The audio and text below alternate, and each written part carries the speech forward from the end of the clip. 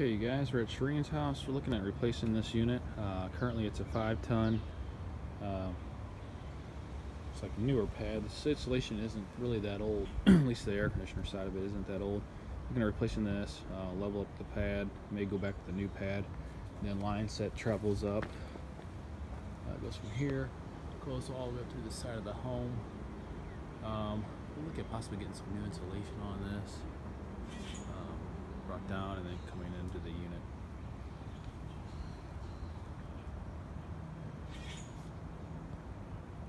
Okay guys, looking at a unit in the attic. Kind of start with the return. This will remain the same. More than likely run a new piece of flex up into a box that we'll fabricate. And then new air handler. This is actually 115 volt. There's no heat. There's a boiler for heat. And then we got the supply plenum right here. We got a 14-inch tap coming off and hitting ductwork around this area, and then another 14-inch coming off on that side and ductwork running down that area. I believe it does both floors. I'll double check with her to see on that. The line set can just be flushed. The actual drain here runs out with that as well. So I'm gonna put this on a pump just to be safe, so I'll make that pan even bigger.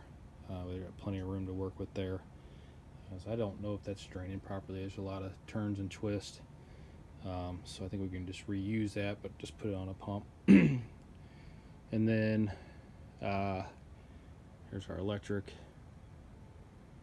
and new safety pan, new safety switch. That's pretty much it. Attic access is a pull downstairs already. I'll measure that out, make sure we can get everything up and through there.